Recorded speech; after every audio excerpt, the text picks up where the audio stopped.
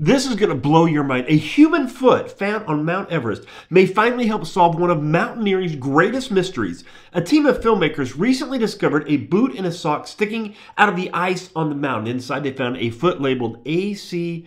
Irvine, believed to belong to Andrew Sandy Irvine, a British climber who disappeared in 1924 while trying to reach Everest summit with George Mallory. The discovery is huge because if more remains of Irvine's camera are found, they could reveal if Mallory and Irvine were actually the first to conquer Everest, nearly 30 years before Edmund Hillary and Tenzing's Norgay did in 1953. Experts are hopeful this could unlock answers to what happened to the legendary climbers. For now, the team is working to confirm the identity of the remains, bringing us closer to solving the century-old mystery.